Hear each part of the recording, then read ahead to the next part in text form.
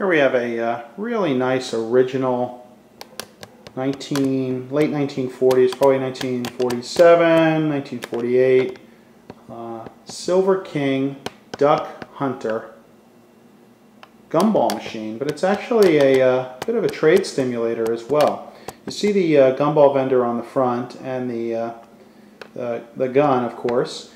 Basically what happens, this has the original, much of the original label still in place, giving the directions to cock the pistol and insert the penny, and then shoot at the, of course, one of the three ducks up top.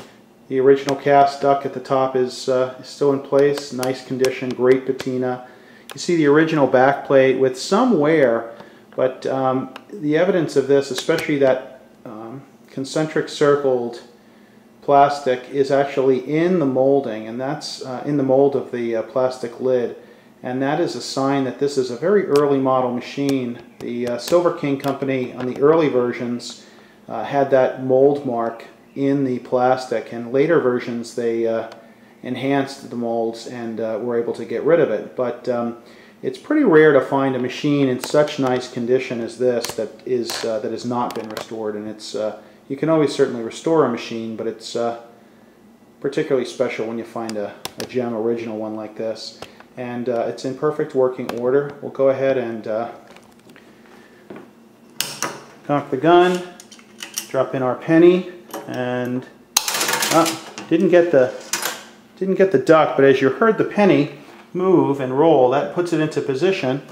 And now as we pull on this knob in the front, that vends us our green gumball.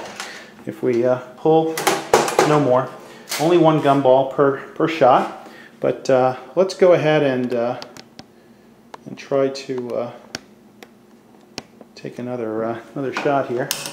Cock the gun, drop in our penny.